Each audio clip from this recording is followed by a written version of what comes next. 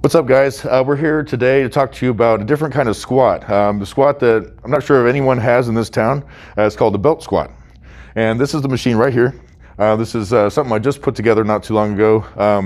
The belt squat's actually, it's built so the weight is actually around the waist and it's not setting on the back to where you would have, if you had upper back problems or your back was weak and it wasn't strong enough to hold the weight, and let's say you're dropping your back on a squat where you kind of go down like so.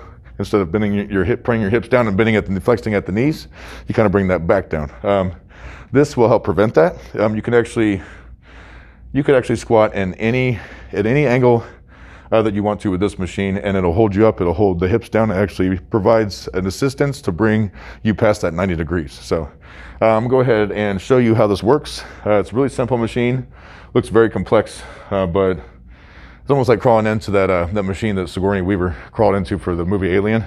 So goes around the waist like so, and just basically the tongue rack.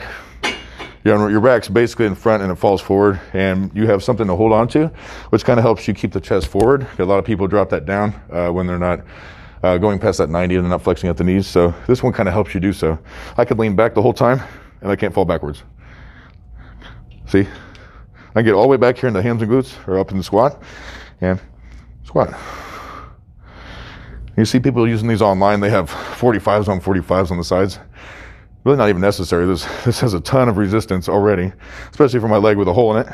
You can see that over here, there's a little hole. Not anymore, it's healed. But. So what would you say that equates to, like a standard barbell squat? What does it feel like to you? This might feel like 135, 185. Okay. There's a little bit of resistance. I think the machine weighs a little bit more than 50 pounds than the normal 45-pound bar, or the 50-pound resistance on the leg press. I can basically put feet position anywhere, and you can squat any way you want. Hitting, of course, the more the outside. Look at that, it's nice, isn't it? They don't really lose too much size, a little bit of size, but you know how it is. Yeah. But basically, this machine's awesome. I mean, it kind of, a couple people have used it already. They say it puts you more in a position of doing the squat more proper. You get more leg workout. They had more soreness going on, so more concentrated. Definitely a good builder. So for somebody with back problems, this would be a great machine to use, right? Oh yeah. So I don't even have to hold on to that.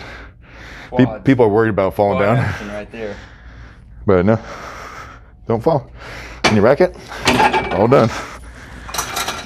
I just took it off. You're supposed to you're supposed to unhook it, but yeah. But yeah, it's a really good machine. I've been using it today for my leg workout. Obviously I'm doing legs again, not too much weight, but really pretty good though. They're building up, yeah. Not too bad. They'll get bigger. They'll get bigger. Yeah. But yep, that's the belt squat. Might be the only one in town, unless I think Strength Guild might have one. But if you're interested in trying this kind of machine, just hit me up. I get a workout session in where you can work out with me, or we can try it for a free intro, or you can start working out with me.